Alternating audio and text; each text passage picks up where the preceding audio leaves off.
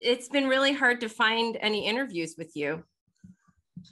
Shit, I feel like I do tons of press. Really? Well, my thing is that I'm not I do press as it pertains to my job. Like we got a film, we have a project or something like that. There's tons of stuff out there and I do them all the time, but it's almost always project specific. I don't ever really feel like I got anything going on in my day to day that's all that interesting. And I'm not somebody that feels the need to put my stuff out there. I'm a pretty private person. And so I'm never going to seek out an interview to be like, I feel like people need to hear from me. They haven't in a while. I'm like, nah, they really don't. Well, thanks for sitting down with me. I appreciate it. I'll make a thing and they can see that or they can watch that. That's as in-depth as I get. Yeah. Well, the good news is that my podcast really is nothing to do with like your entertainment work. That's good. It really is for, celebrities to talk about the things they do. I know. And I didn't even want to use that word in this conversation because I knew it would probably make you uncomfortable. I've seen those. I did watch your interview with Paul Green or your conversation about a year ago with him. I was actually just watching it before we jumped on here. And I know how you feel about the whole, like, people want my autograph, like their picture. No, well, it doesn't make me uncomfortable per se. I just don't know that I don't know that I apply that word to myself, but yeah, I mean, it happens, I guess. Self-deprecating. That word came up a lot. That is definitely, I am definitely that. All right. Well, we're going to talk about your jewelry today.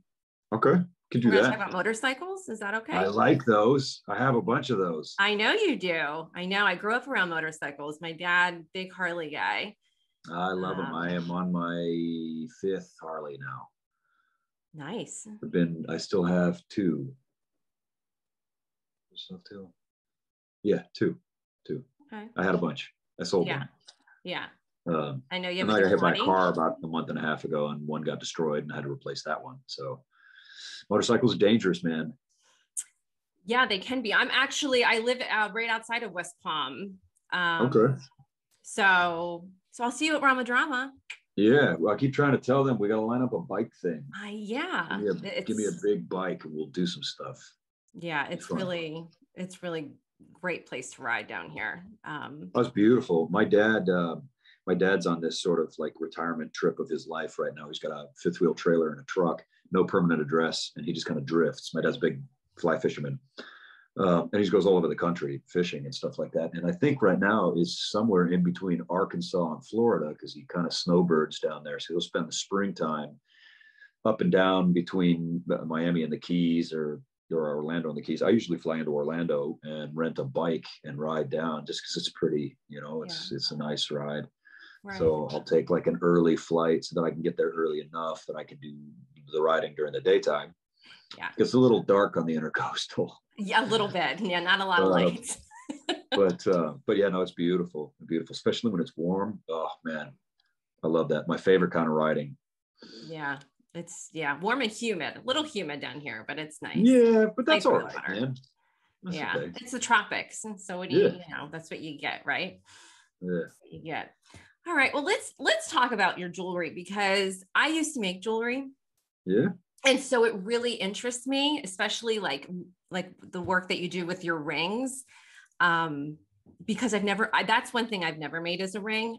I've done bracelets and stuff like that. And so because I think, and you talked a little bit about this on the IG live that you just did, is that people don't really realize like what goes into making a ring. Like you're not going to like Michael's craft store and buying like the base of the ring to glue the stone in. And like, I think people just don't understand, what it entails and what it's got. They don't for the most part. And I deal with that a lot in the company email where people will attack. And I have a number of thoughts about the jewelry business and forgive me if it turns into a rant, but people don't understand the amount of time and energy and effort and stuff like that goes into it. Sourcing good stones. I get all my metals from a website called Rio Grande. It's a big jewelry supplier for North America, really. They're great. So at least I've got metals handled. But to find really good stones, to find good tools, to learn how to use them takes time. You know, I'll spend all day long on a ring, and then sometimes I'll get to the end of a day where like it literally, maybe I screwed up a couple times and I had to rework this portion, and then I fixed it and I did this blah blah blah blah blah. I made some mistakes that grew the amount of time required to make the ring. I will often deduct labor hours from a ring's cost, because I'll look at it. I have an equation that I plug it into that accounts for the cost, my cost of the stone, Right. my cost of the metal, and the number of man hours.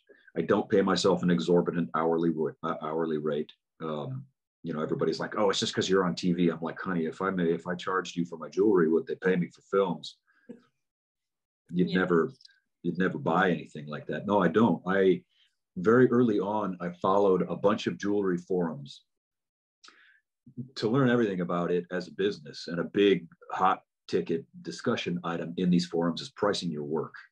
It's really difficult to price a painting because a lot of people, you know, they come up with like the recipe. Well, the canvas costs $46 for a big canvas, and the paint over here, we used a bunch of different paint. That was maybe $35 worth of paint. So like, why is the painting $1,000? And I was just like, well, here's the thing.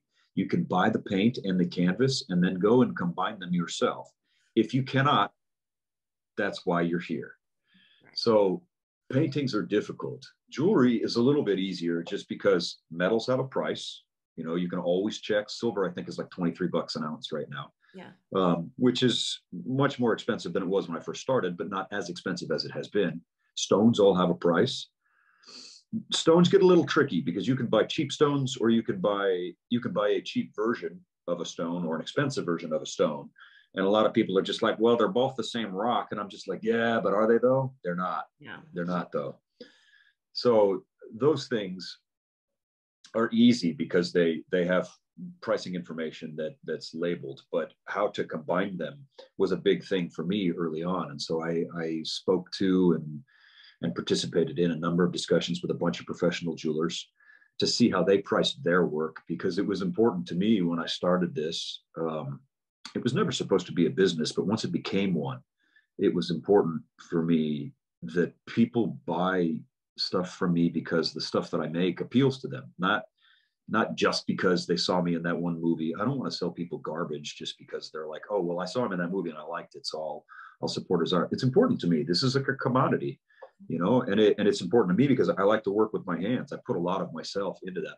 I'm constantly burning my fingerprints off or cutting myself, or been picking little metal splinters out of my hands for 5 years now.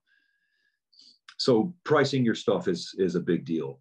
But I work really hard on it, you know, and I'm in my shop all day, every day. I could probably be out screwing around and riding my bikes and doing all sorts of stuff like that, but I'm not. I'm in there. I'm learning new stuff, and I really enjoy it. I'll be out riding my bikes and I'll have an idea for a thing, and I'm like, man, I gotta go home. I want to try this thing before I forget it. I gotta go. I'm gonna go try it really fast. So yeah, and there is a ton of work that goes into these things. You know, I wouldn't do it if I didn't enjoy it, because it's a ton of work and it hurts and it's tiring. My back hurts. My hands are on fire. Like, yeah. Is it therapeutic for you? It can be. It can be equal parts therapeutic or enraging. It depends. Sometimes the metal cooperates. Sometimes the metal does not cooperate, and you sit there in quiet rage and you shake and you're just like, yeah. And then I got to go for a minute. I got to walk away and go, I don't know, go outside, go down the hall, pet a dog. Like, I don't know. I don't know. I need a minute. But for the most part, yeah. And especially when you do something, like you have an idea and you're like, I don't know if I could pull it off, but then it works. You're like, like I'm pretty pumped on that mixed metals ring that I made the other day, which was pretty rad. I don't know. I like it when I make stuff. I've always enjoyed working with my hands. This is just a little different than construction, but kind of the same in some ways. Yeah. Yeah, absolutely. So I'm curious to know, like, when you get an idea, even if it's just like mechanical or how you're going to do something, do you sketch any of this stuff out? Like, how do you design? Because the prongs on the amber ring that you just finished, like, I feel like that had to have been like you didn't sketch it out. You just did it. No, I never sketch anything. I just sit. So you have there's this thing, for me at least, I don't know, I can't speak for anybody else, but over the years, you develop this sort of like bag of tricks. And in this particular case, bag of tricks, meaning how can I secure a stone and make it look cool, secure with prongs and blah, blah, blah, blah, blah. Prongs, the amber ring was the first time I'd ever done prong settings. But academically, I understand how they work, So I'm just like, okay, well, we'll give it a go. And you work slow and you work carefully. But there has to be a certain level of courage in that, you could pump 5 hours into this thing and then have it fall apart at the end, and then the whole thing is screwed, and you're just like, well, that's a whole day where I contributed nothing to my next sale. Right. But no, as far as designing pieces go, I don't sketch. I know some artists who do, and maybe I should. Maybe my work would be better if I sketched it out, but I don't. A lot of what I make is kind of whimsical and improvisational, and I know that I have this bag of tricks. Like I know that this stone's really thick, and I have this wire over here that I could put through my rolling mill to widen it a little bit, and that'll make a really tall bezel for this stone, and that would look really cool. And since it's bezel set, it's got a lot of silver around the rock. I want to put like a hefty band with it because I don't know. You have all these ideas. I'm like, all right, and then I just do them, because I have so many stones of so much stuff. I could work in there for ages. It would take me eons to work through the collection of materials I've accrued at this point. But because I have so many stones and so many things like that, I don't feel the need to like overly plan. I like to kind of just dive in and see where it goes, and I know enough about the basics that I'll execute on something. If I sit down to the bench and I put a stone in some metal, we're going to have a piece. Gone are the days where I would, usually my mistakes these days are pretty small.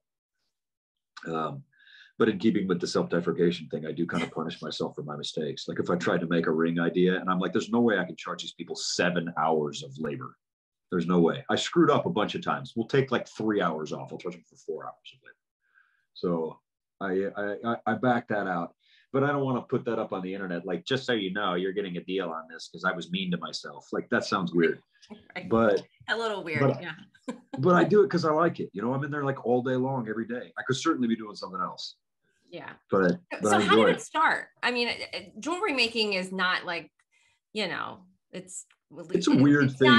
There's a lot of tools. There's a lot of, there's a lot of things you need to do it. So I'm just curious, how did you start? I was on General Hospital, and I needed a hobby.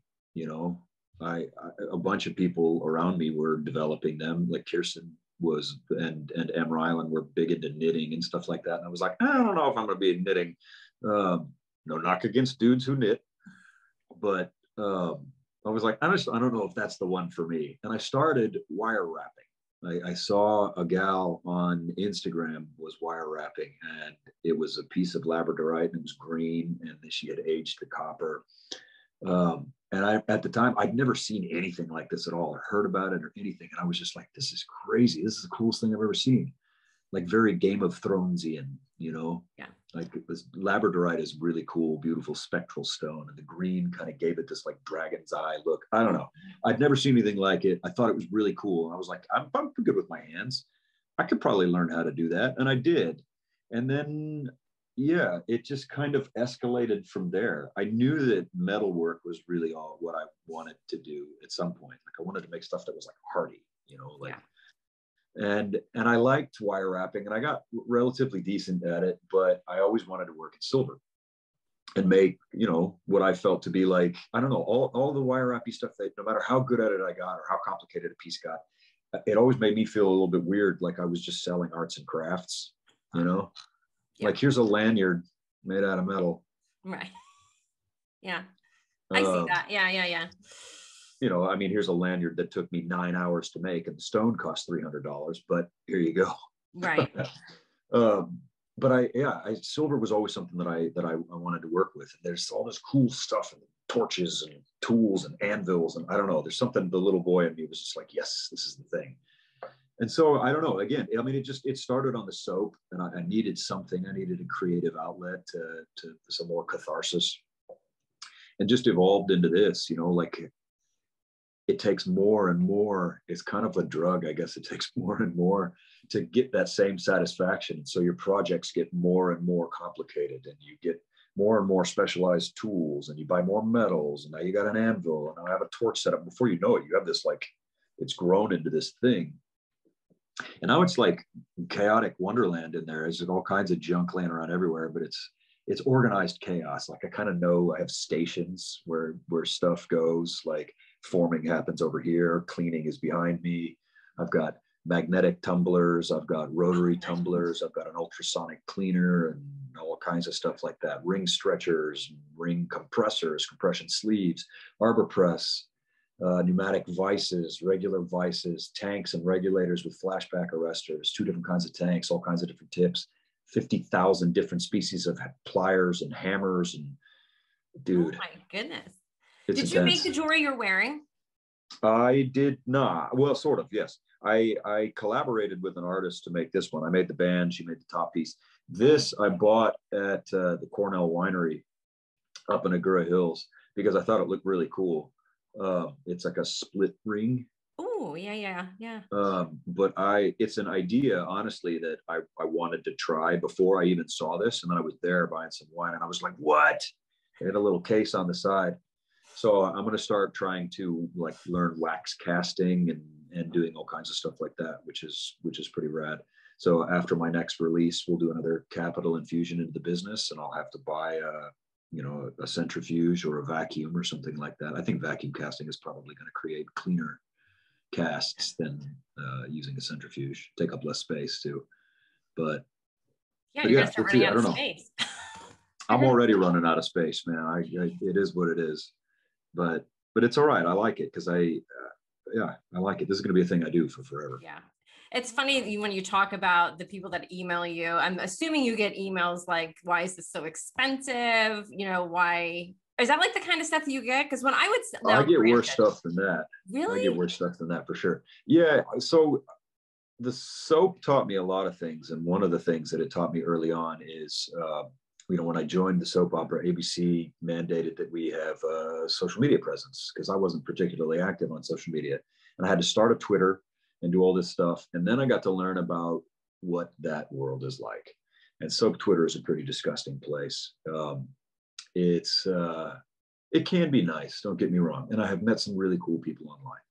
But it emboldens people to say things they would never say in real life. Because of anonymity, they're protected behind a keyboard and they feel justified in just lobbing attacks at you, throwing stones and yada, yada, yada. And so my emails for my company feel like that sometimes, where people, there's no purpose of this conversation. They've just come here to pick a fight. And I'm not somebody you want to pick a fight with. And I'm not really interested in fighting with any of these people. I actually am really grateful that they feel bold enough to do those things because I wasn't really aware of their existence beforehand. But now I am, and I can make sure we never speak again. It's great. I'm not one of those people who can't take criticism. I'm not somebody who's going to block you just because you disagree with a viewpoint or blah, blah, blah, blah, blah. I don't block people for asking dumb questions because I'm sorry, kids, there is such a thing as dumb questions. There are. I encourage you to ask them though, because that's how we learn, doesn't matter. I do have a zero tolerance for disrespect policy. If you come here picking a fight and I can tell that really your only intention is just a fight, I don't have time for that. We're never going to speak again. And honestly, it's kind of fun too, because nothing pisses a person who's come to piss you off more than not being able to talk to you. Exactly. I'm just like, nope, door's closed. Door's closed. Don't care. Oh no, I didn't catch that. I'm sorry. No, don't care. Yeah.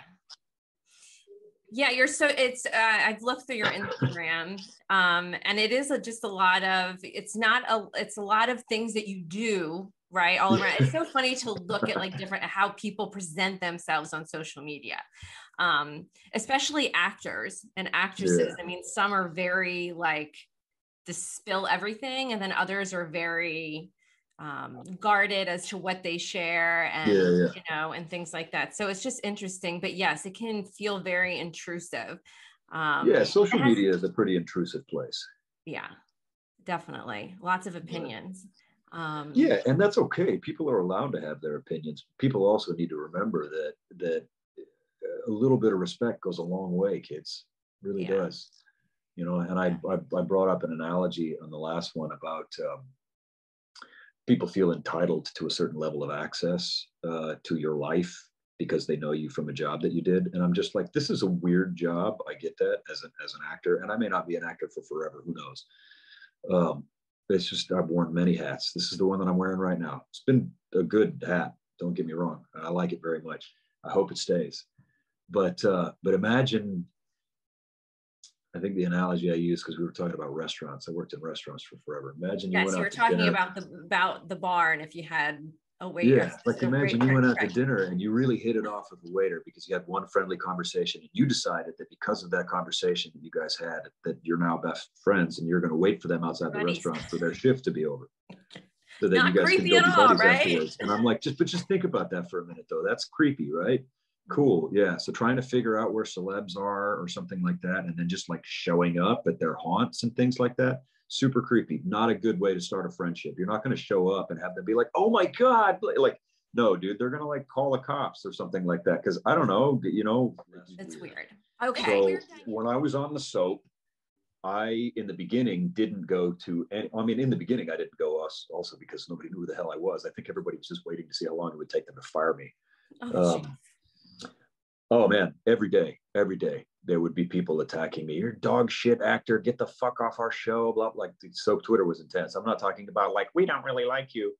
In the beginning, I wasn't doing any of the meet and greet stuff just because, I don't know, to me, I was like, I'm nobody, man. Who's to come and see me? Like, it feels presumptuous that I would show up and charge people to see me.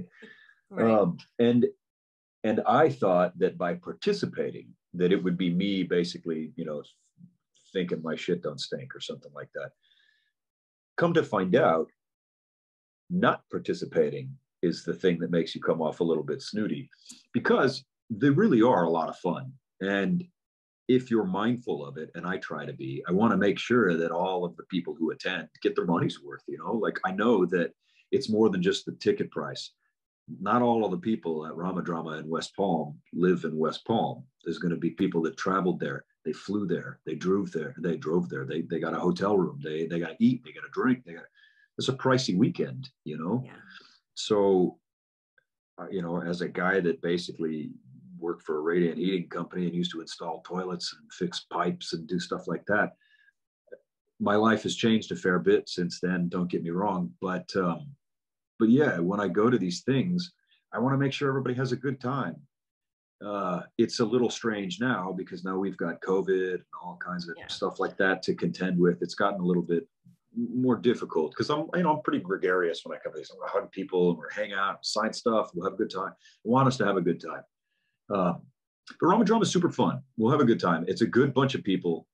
They really are. I jumped in Tyler Hines' line last time just for shits. The Heinies are a talkative bunch, man. Well, I mean, they have a pretty big presence. Yes. It's a little intimidating. I'm not going to lie, especially because I was like, don't ever go into a group like that and be like, so what movie is he in? Because they're you want to talk about bad comments. Like, I thought I was going to get pushed out of the group. No, they're harmless. They're just they're protective of their fandom. Whoever they like, Paevey Pack, all super nice people. Yeah, they really are. Like, it may seem a little bit strange from the outside, but like, hop in, have a drink with them, something like that. They're a good bunch, and we're lucky to have groups of people who like what we do. You know, like if they don't like what we do, I don't get to do it anymore. So yeah, I mean, it's a little strange at first, not because I'm calling them weirdos, but just it feels weird to me to be like, oh my God, people came to see me. Why? I'm nobody, but it's fun, and it really does, because you like that warm feeling of like, oh, you know what, they like that thing that movie that I made. That was cool. Yeah, I worked really hard on it, so that's cool. Yeah. Same thing with my jewelry. Like, oh, they like that thing. I worked really hard on it. So yeah. Well, I mean, I think you are somebody. I hear you say that a lot. You're like, oh, I just, I'm glad people just like to hear. But I mean, it's just a job, man. And like someday that job might fire me. and I never get another film ever again. And then I'm just one of those guys who's like, oh yeah, I remember that. That was a long time ago. And if that's the case, then that's the case, because what a ride, man. But it's just a job, you know. I've had a bunch of jobs. Let's talk about that. I find that interesting because there's so many actors who do other things within the acting world, right? So they're writers, they're producers, they're, you know, all of that jazz. And I know you started out with modeling, you know, didn't come from a family that was into like performing arts. Yeah. Yeah. That was a terrible model. No. Jesus. So I'm just curious, you know, how you fell into the Hallmark realm. Like, how did that happen? I was on the soap, and I auditioned. I still remember the day that I went to the audition. And I auditioned to play like a supporting role of some sort. You know, you go to these things and there's often the sides and the character names and all that stuff. They're dummies. It's not for an actual film. They just want you to come in and do something and see if you suck. And if you don't suck, then maybe they might think about working with you to some degree down the line. And there's like a bunch of tests. So I went in and I did the thing. And I remember it was hot that day. And I took my bike. I remember sitting on my bike and calling my managers afterwards, because there's always that question. I'm like, how'd it go? I'm like, shit, dude, I don't know, man. I went in, I did my thing, I left. I don't know. I think it went fine. And then I went home, and we didn't hear anything for a while. And then I found out I booked the role. And unfortunately for everybody, about a week or so after I found out I booked that role, I got in a really nasty motorcycle accident on Angeles Crest, and I almost lost my right hand. Oh yeah. Here's a fun fact. When I got up off the ground, my right hand was facing the wrong way a little bit. Oh no, it gets worse. Check this out. This is something I'll remember until I die. I got up off the ground because I was really messed up, but I wasn't in a lot of pain. And then I turned it so that it was kind of facing the right way again. And then I put what was left of my arm in my shirt like that, so that it would like kind of hold it upright. Sling, yeah. Yeah. And then I went running up the mountain to go find my friends, because we had gone hiking that day. And I remember one of them jumping out of the car and being like, what are you doing? Why are you walking? And I'm like, yeah, we got to go to the hospital. And then he saw it. He was like, oh, okay. Okay. Like, and it was, oh man. So, and I remember sitting in the hospital that night.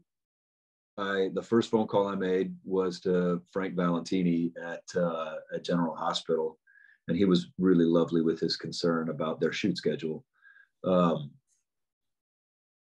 And then I called my managers and I was like, we got to call Hallmark, man. Like, I'm in the hospital. I'm really messed up. I got to have surgery. Like, I can't film right now. And I was so down on myself. I'll have to jump on your mental health one too. We could talk all about self-hate and depression and all kinds of stuff like that. That's been my cross to bear since I was born. So I can get really hard on myself. And I remember sitting in my hospital bed and just being like, you burned this bridge, and it was a good bridge.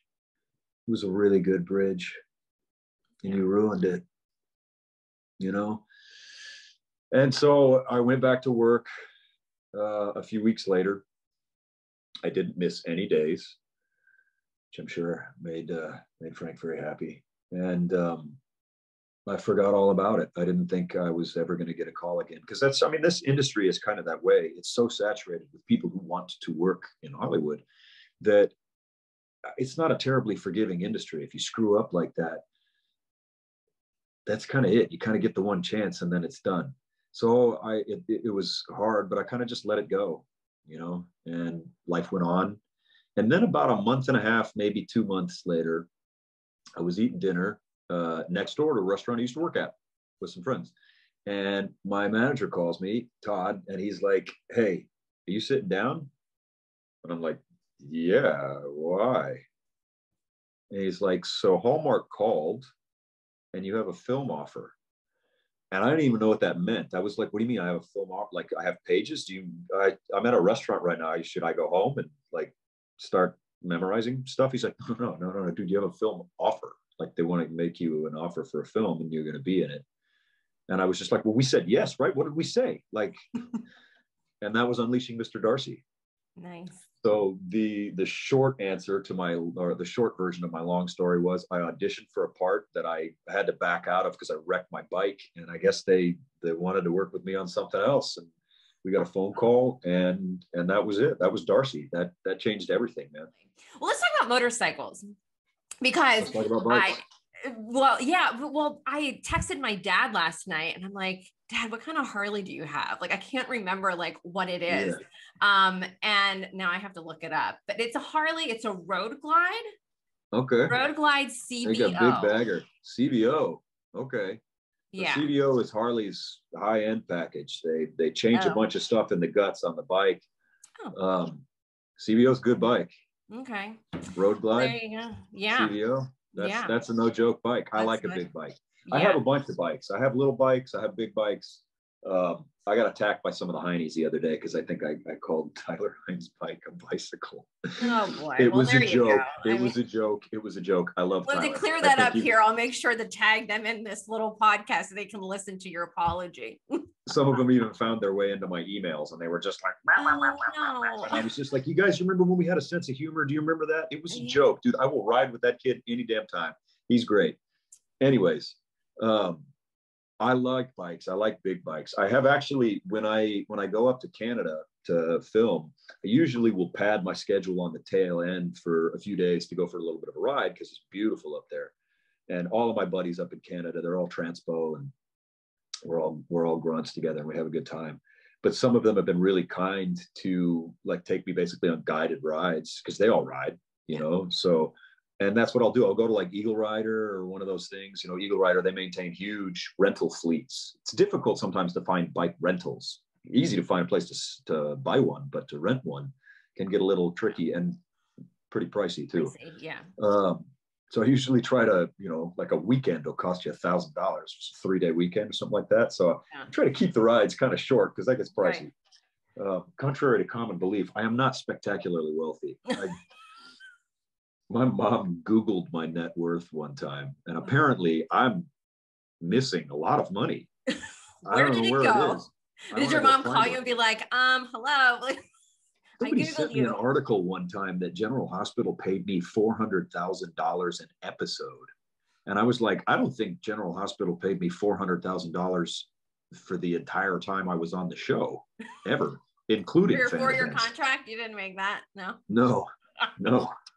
Oh my goodness. I'm like, you know what? If that's the case, then we got to have a talk because I'm missing like several $1 million. And I think we could all use a spare several $1 million right now. That would be rad. To go back to the bikes, think of all the bikes. Think of all the bikes. You could buy a space and have a whole shop. I know, man. Dedicated without putting the anvil on your lap with yoga mats. It could be amazing.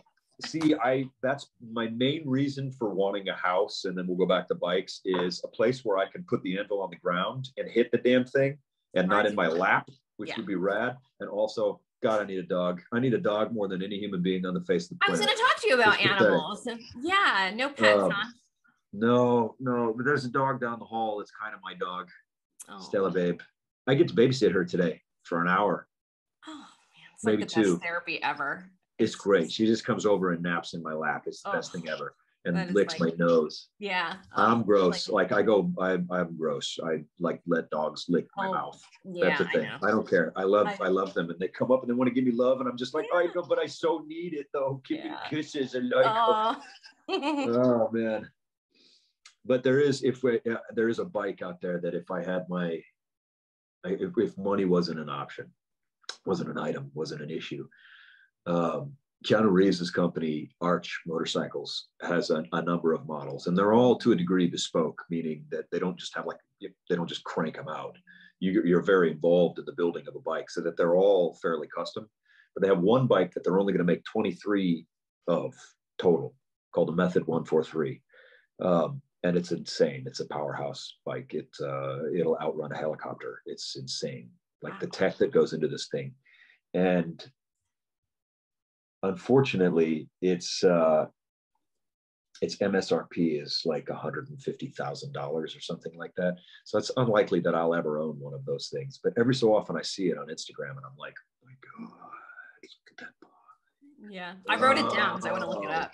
Look at it. Method 143 Okay. by Arch. It's insane. It's insane, man. It's got like tungsten in it and aircraft aluminum and a huge engine. I think the engine is over 2,000 cc's for a bike that looks like a sport bike. I got a Harley out here that's 2,100 cc's, but it's a big thing. You know, it's big. Right.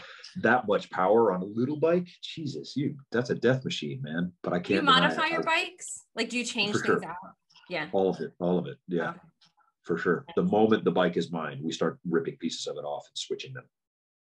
Very cool. I have at this point, like I have a mental vocabulary of I like this set of products from this company. I like these bars. I like that highway bar.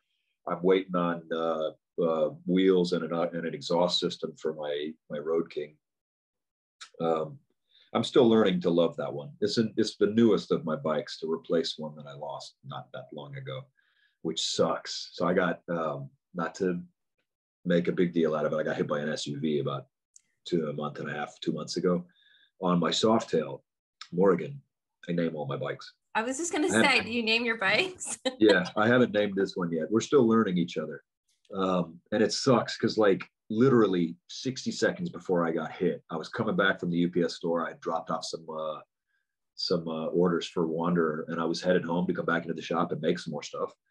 And I was just sitting there on my bike and I was thinking like, God, I know Harley makes a bunch of like newer, bigger, badder, whatevers, but I love this bike. I'm never going to get rid of this bike. And then like 60 seconds later, some guy swung a left through a cone zone right next to a no left turn sign because they're ripping up the street down there. And I knew it too. I wasn't even going fast. I was kind of close to my house and I was just chilling. It was warm. Sun was on my skin. I was having a good day. I will admit that I do ride like a hooligan sometimes, but I wasn't in this particular case. And I just, when you see a bunch of motion in front of you, but one bit of that motion just seems off a little bit. Mm-hmm. And I was going through and I was like, that guy's going to make a left and I'm going to hit him. This is going to happen. Fuck. All right. And he did it. And I had a minute of like, here we go. And I have video of it too, actually. Flew over the handlebars, did a couple of like a half a front flip and a couple of tuck and rolls on the ground, and then just took off running after this guy because I thought he was going to run.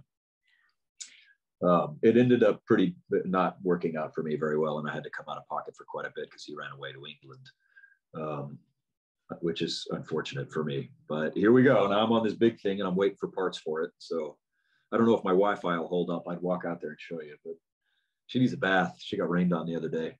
Oh boy. So I got all those like Jackson Pollock of dust on my bike right now. What color is that? Black? Everything is black on black on black. It's kind of my color. I wore black for you today. Hey. I don't typically wear black. I'm a little it. Pink frilly, la la la. But I was like, maybe I should find my little black thermal I live in like earth tones. See, like my chair is like a lovely shade of light black. It is. I'm loving your plant situation. Cheerful black. It's really funny. Every time I do Zoom stuff here, I feel like I'm in an episode of Between Two Ferns. Two Ferns. I was just going to say that. I didn't realize it until I stuck them there the first time, and I sat down. Like, and I was like Ryan Between Two Ferns. Yeah, that's what this is now. It is. That's what this is now, and I can just see Zach Galifianakis like sitting next to me and being like, "Are you aware that you make terrible movies?" And I was like, well, you were a terrible model. Do you remember? I was. Have you seen your face? So yes, I was aware because I was there the whole time. Oh man, that's too funny. It's too funny that those shows are crazy. Oh man, have you seen the bloopers from that show? No, I don't think I've ever seen the bloopers. Seriously asking them questions that are super fucked up like that, but he's not. He's just he's a comedian, and they're in on the joke. They're just so you know, the whole purpose of this is he's just going to say stuff that just makes you and everyone watching super awkward. Yeah. But that's the thing. He's not legitimately attacking you. It's all in comedic thing. But the bloopers are great. Oh, man. I have to look My up favorite thing is the bloopers from stuff that's already funny. Like when the funny people can't even keep their faces straight. Like, yeah. So good. Then it's good. Then it's good. We didn't talk about guitars. Guitars. I have a bunch of them. I'm not very good at them. I know, but I've heard you play a little bit of Dust in the Wind, and that is like one of my favorite all I time. love that song. That song is so great. So great. Yeah. Do you know that at Rama Drama we're doing a karaoke night? Oh, God, you guys are. I'm not. Oh, it's with the celebrities, friend. So I'm pretty sure. You're gonna have to reach out to Gabrielle. here's the thing about me. You can't make me do anything. Oh, I would agree with that 100%. But I'll be celebrity bartender that night. Hey, there are plenty of people there who can sing and play guitar. Tyler, you want somebody to sing and play guitar? Wes Brown. Yes. Andrew Walker, I think, does it. Jesse Metcalf does it. Trevor Donovan does it. I am actually wildly insufficient resume wise in the presence of these guys. I can't sing and play guitar. I can't even talk. I can't even play guitar. Like I can play like 35 seconds of Dust in the Wind and a smattering of Spanish guitar here and there. And then there's like a handful of things that like I've made up that kind of suck. And then that's about it. So and that's kind of my fault, honestly. I've had plenty of time to practice, but I spent all my time in my shop. I feel guilty because my guitar is looking at me right now. And it's like, you have not picked me up, Ryan. It's just looking at me. I got side eye for my guitar. I like the ukulele too. Those are like, yeah, so I got that. One of those. I got two of those actually. Oh, you have two? Oh, nice. Yeah, here, I'm gonna grab one. I love ukuleles. Oh, uke. This one's really pretty. I like this one. Yeah, they're like pieces of art. They're so, that is pretty. Oh, I love that. Oh, the grains in that are fantastic. Yeah, it's mango wood. Oh, that is so cool. And I always thought ukulele tuning was so weird. Like, but it's kind of like.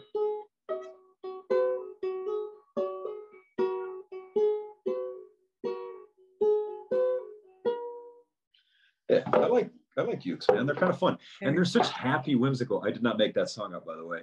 That's a piece of a song that a friend of mine, Amber, made up ages ago. And it was the first time I'd ever heard like a ukulele thing that wasn't at a luau. Yeah. And I was like, what is that? That was cool. So she was cool enough to teach me a little bit of it so that I could say I at least knew how to do one thing on this thing that I bought. Yeah. So, but yeah, I love them. They're great, whimsical little instruments that just have this like really happy energy. And they always make me think of Hawaii, and I love the islands. So yeah. I'm due for a trip one of these days. Yeah. One of these days. Yeah, I hear you. Well, just circling back to you saying that, you're not a great singer, let me tell you something. Oh, no. But I just want to say that if I bet you $1 million gazillion that Trevor Donovan cannot make a ring. $1 I know, but I'm just telling you, Trevor Donovan cannot make a ring. I'm really not sure that. No, they're not doing that. No, we have different. We have different skill sets. Yeah. Don't get me wrong, but in my line of work, to be a showman like that, to be a performer, like I grew up surfing and stuff like that, and then in the oceanic world, there are like surfers, but then there's like watermen. They're great swimmers. They know how to surf. They can kayak. They can stand up paddleboard. They can windsurf. Like that's their element, and they can do that.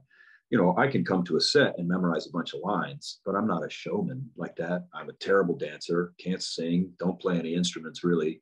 Like, so then you sit in a room with these guys over here and they have like, some of them have albums and I'm like, yeah, cool. I can sweat pipe. Let me show you how to solder. Your collection's coming out. Like your stuff's amazing. Like it's really amazing. I do some other stuff, and I'm getting a little better in the shop, which is nice. I have made a couple of things where I was like, okay, that looks kind of cool. I hope so, because I've seen a lot of your stuff, and I think most of it is amazing and very cool. So and it's not easy. That stuff is not easy. No, it's not, and it's painful. People don't understand. Like when they say blood, sweat, and tears. No, dude, like I'm bleeding and on fire. Yeah, like I got cut with a piece of metal. Like it literally, I'm bleeding into this art. I clean it. Everything goes into an acid bath before it goes home. There's no like DNA being shipped to anybody or anything like that. Yeah. If people understood how much buffing and polishing and cleaning and stuff went into a piece after it was already done, like it's done now.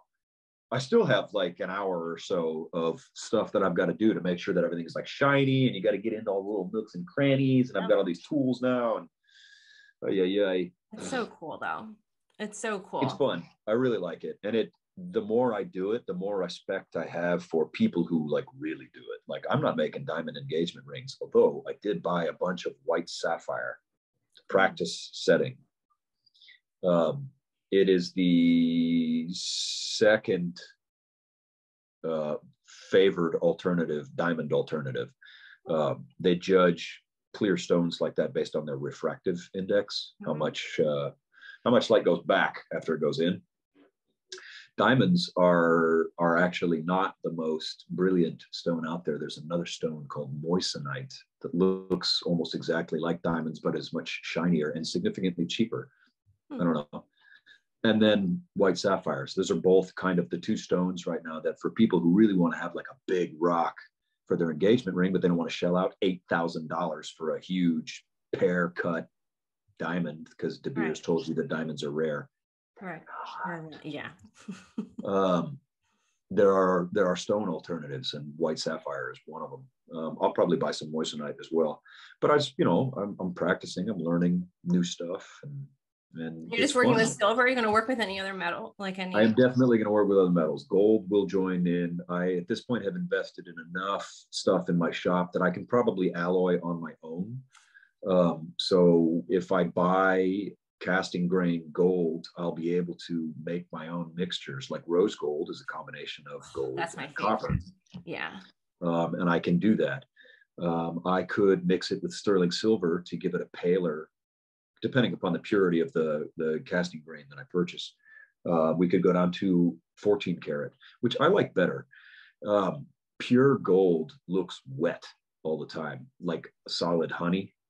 Yeah. And I don't like that as much. There's a time and a place for it. Don't get me wrong. Very classic, especially when it's got a high sheen, a buff, like a single diamond solitaire on it.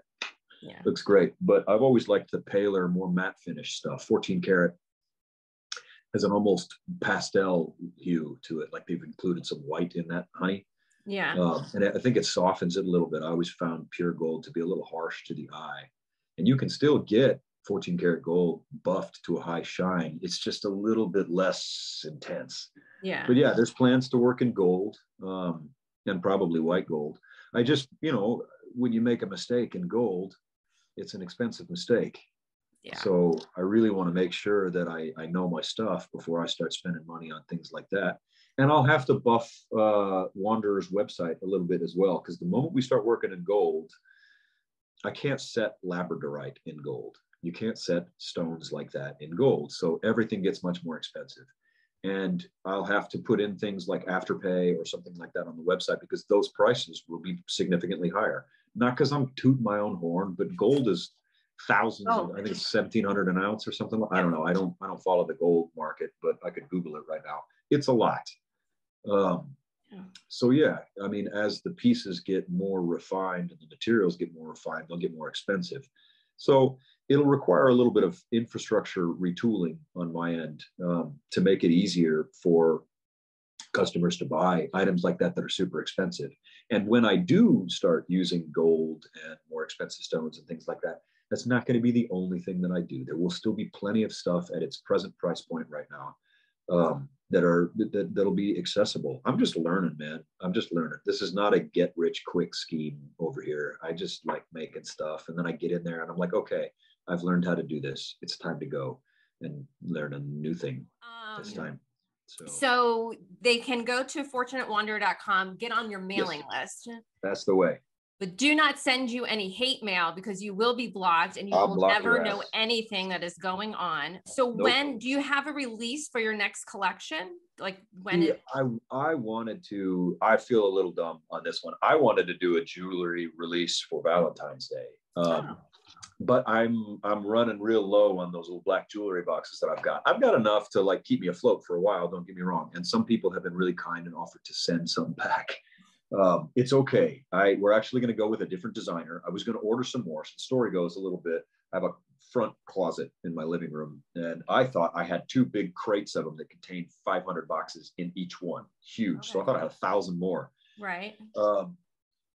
And after the last collection, and I got everything shipped, and I cleaned up my office, and I was like ready to begin the next one, the one that I'm presently making right now. I was going to go restock all of my boxes, and I go in there and I pull those boxes out, and I'm like, those boxes aren't boxes of boxes. I'm like, oh, okay, so No. I don't have any more. Okay, all right, well, that was dumb. And then I contacted the company that made them for me, and they went out of business during COVID. So I'm like, awesome. So I don't have any more, and the company that makes them for me doesn't exist anymore either. This is cool. But it's cool. I got new ones. I had the samples sent. They look great. I think they're a step up. I think they're a superior product before. So that's good. It's always nice to have nice packaging. Yeah. So I'm just waiting for them to ship. At this point, I placed a really significant order. So this time I will have thousands of extras. So it's taking them a while to manufacture all of them. But I actually wrote the guys an email the other day where I was like, listen, you don't have to ship my whole order at once. I'll pay additional shipping. If you've got like 500 units ready right now, send them to me. I'll take them. How many pieces are in your collection? So I usually won't do a collection. So that's like you said, that's the way the website works, is that I work for a while and I make up a bunch of stuff, a big collection of things. Right. And when I feel like there's enough there that it's kind of worth doing a collection, because if it's 20 pieces, it's gone instantly. I'll usually try to do a collection where there's at least 40 unique items. Some of which will have more than one. Like I'm going to have a raven skull in this one here. I had some raven skulls casted that are kind of cool, a little different, but you know what? And maybe skulls aren't your thing. That's cool. Don't buy them. Right. But I think they look really rad. So I'm going to whip up probably 20 or 30 of those and string them up. But yeah, so I'll do a big collection. And my benchmark has always kind of been about 40. Once I get to about 40, we're good to go. At this point, I have probably 30 something items made that are ready. I'm just waiting on the boxes. I know it's been a while and I do feel a bit delinquent about a collection, but as soon as those boxes show up, we'll be ready to go. And it'll be a big collection because I've had a bunch of time at this point and not much else to do. Filming's a bit slow right now. Hallmark has undergone some changes internally, and it's proving a little tricky, I think, to orchestrate filming in the wake of that. International travel is sticky these days, so trying to figure that kind of stuff out. But movies are coming. I think I'm gonna take off to film something end of March. Nice. So until then, I'm gonna work in my shop, and I'm really, really hoping the boxes show up before then, so that I can get this collection out of my office and into people's homes before end of March when I take off for a film. So, but until then, it's bikes and rings. This collection will definitely be really heavy on rings. I don't know why. Just when I'm in the shop these days, that's what I want to make. So that's what I make. Very cool. Used to be only necklaces. So you just kind of got to go where you feel inspired. Yeah. That's what makes those beautiful pieces. Well, I'm excited for you. I think that's so awesome. I got to get out on the bike a little bit too. I have been shut away for a while. I'm like super pale and kind of gross. Yeah. I got to get outside. Unrecognizable, right? Bike. No, I just don't feel like myself as much these days. I had a thought the other day where I went out to check my mail and I was like, this doesn't really count as going out. No. You got to go, it's been a while since I've been on a hike or something like that. I need to go move my legs. So yeah. But I'll get around to it. I'm a workaholic. It's hard, man. I walk past my shop and I'm kind of just like, maybe just for a minute I could do this thing. And then I'm there and I'll be there for 8 hours and I'm like, I'm hungry. Yeah. And the day is gone. Yeah. That's the thing about that kind of work is you get so focused, you just lose. Yeah. Well, it's cool. I put my weird music on in the background that my neighbor hates. And then I just, I sit there and I try stuff.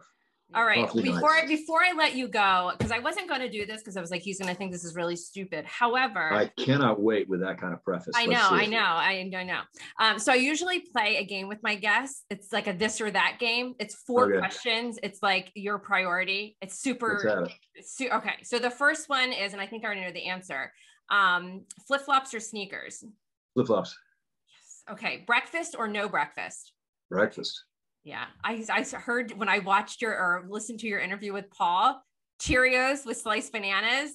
Oh, dude. I mean, That's that a is good like, one. That's a good one. I also never met a breakfast burrito I didn't like. And now that I've said that, I'm going to have a breakfast burrito. breakfast burritos are so good. I had some quiche this morning and it was absolutely. Breakfast quiche. It's like a breakfast burrito in pizza form. It is. Oh, it's That's so the good. way. All right. What was the third? Third one is, ice cream or cake? Oh, ice cream for sure. Really? Okay. Yeah. I'm not like a breads guy. Okay. I like breads in pizza. And weirdly enough, I like big crusty bread with soup. Like that's a thing. But like cakes and cookies and stuff like that, that's not my jam. Like candy and ice cream is my jam. All right. Well, how about salad or French fries? Oh man. I should be healthy and say salad, but I like me some potatoes. I know, me too. Potatoes are good. Do you have a preference? Do you like, I mean, I can't picture you as a guy that eats fast food, but do you? Oh yeah, I do. I'm actually probably in the worst shape of my life right now, so it's probably a good thing that I'm not modeling, and that Hallmark doesn't make us take our clothes off. That was my. I actually had a minute the other day. I was like, all right, kid, like you're not fat, but you should probably, you used to work out a lot. You should probably pick up some weights and I don't know, eat less Chipotle. Oh, Chipotle. Love Chipotle. It's so good though. It's so good. And they give you a burrito. And it's their like burritos are like pillow. as big as your face. It's well, my problem with the Chipotle burritos is like it's like that big, and I'll eat like that much of it, and then I'm kind of full. But I'm like, what am I going to do? Am I going to save this much burrito, or am I going to throw it away? No, I don't want to save it because that's pointless. I'm not going to throw it away either because I don't want to waste food. So I'm going to eat the whole damn thing and be then very I'm sitting uncomfortable on my couch, and I'm like. Yeah, for sure. I regret it. I shouldn't have done that. For sure. I was going to go outside and do stuff, and I was going to sit here and think about my stomach. Yeah. My stomach touching my stomach, just being like. But yeah, hopefully the breakfast burrito I'm about to order is not like a foot long and 6 inches wide. Because I'll eat the damn thing and then the day is gone. That's it. And I'm going to have to lay there on my side and contemplate calling the paramedics. Well, you have that puppy coming over. So I do. You'll probably be doing that anyway. Just spoon on my couch. I mean, that sounds like the perfect afternoon. I think that Stella Babe and I are going to watch cartoons for a couple hours today. Maybe ones with puppers in them. I don't know. Oh. We'll see. I'll find something. She's it. pretty cute. We play tug of war with her toys, but I'll white them and then we'll go like that. It's kind of fun. Nice. There you go. So that's why I have such a robust immune system. Yeah, you'll get some activity in today. Yeah, it'll be good. That'll be my exercise. A 20-pound dog. she's a tiny little thing. Yeah. Well, that's okay. That's all right. I love her face. Yeah. So, yeah, I'm looking forward to getting out there and getting some sand between my toes and some of the Atlantic air on my face and some gator bites. Gator bites, yes, gator bites is good. We've got those for sure. I like it. For sure. I like it. I never met a chicken nugget shaped food I didn't like. More than gator. Yeah, gator's pretty good. Oh, it's great. It's great. It's like chicken nuggets with fish. Yeah, that's exactly what it is. Yep, that's exactly what it is. And now I want gator bites, but I can't get them here. No, cannot get those there. You're just going to have to settle for your breakfast burrito. I'm super excited about my breakfast burrito, by the way. Awesome. Pumped. There's like 5 places in LA I know, and I know exactly which one I want this morning with some tapatio. Yeah, that's right. Because you're 3 hours. Yeah, it's still breakfast time where you are. So yeah, it's like late breakfast. I actually already had breakfast, but I'm gonna have second breakfast. There you go. It could be brunch, but will you have lunch too? 11's. 11. Lunch, dinner, supper. Those are those, right? So a little dose of Lord of the Rings nerddom this morning. So good. Love it. Well, friend, have a great afternoon with the puppy. Breakfast burritos. And breakfast burritos. I mean, burritos and puppies. Doesn't get any better than that. No, burritos and puppies. My day is going to be a good day. And I will end up back in the shop because I have an idea I want to try today. So nice. Well, I look forward to seeing it. So awesome. I like it. Well, keep me posted about all the deets on this one, and then maybe we'll do a mental health one at some point. I would love. That's something that I've kind of been meaning to talk to people about for a while. Well, then I am your girl. Let's talk about it because I think it's good. I think it's always good to shine a light on that. So no, I'm in the same boat. And I think it's an important thing for people to talk about. And it's important for people to see people like us that they know from film and television, blah, blah, blah, blah, blah, whatever, talk about things like this in an attempt to destigmatize and normalize the fact that this is something that we all deal with. This is a fundamental human experience that everybody experiences. It spares no one. Yeah, no, it doesn't. It certainly doesn't. Well, I'll reach out to your managers. Yeah, we'll be around. Okay, awesome. My life is honestly not that exciting. Chances are we'll be between two ferns again. Oh, well, that's fine. My commute to work these days is a couple steps, 20 feet, maybe. Yeah. That's pretty much it. Like that's why you're getting smushy. It's why you're getting smushy. You need to get out. You need to get out. I do a lot of sitting these days, and again, it's just not, I don't want to get attacked. I'm not attacking people with weight stuff or I just know me. Yeah. I sit in my shop. I sit when I do interviews. I sit when I'm on the bike. I sit when I play video games. Like, I do a lot of sitting these days. Yeah. And I was thinking about, unless I go climbing, like I'm still pretty light on my feet. We didn't even talk about that, but yeah, that's pretty cool. I love climbing. I always have, because it's really difficult. I'm a big fan of like unforgiving systems where if you do it right, you succeed. And if you don't do it right, you don't. And there's no arguing with gravity. So if you go there and you do it right, you will get to the top. And if you don't do it right, you're going to fall. And that's just the way it is.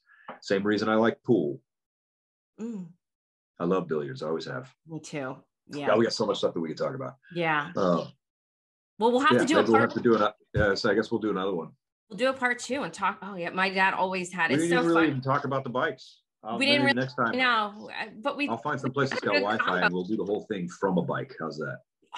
That would be so awesome. I mean, we have so much more to talk about, but I appreciate your time today very much. I will of course. For sure. And, I'll be around. All right. We'll do it again. Awesome. We'll do a part 2. We'll do a brain drain. We'll see you in Palm Beach, West Palm. Awesome. So, thank you so much. See you in a bit. See you later. Bye. Bye.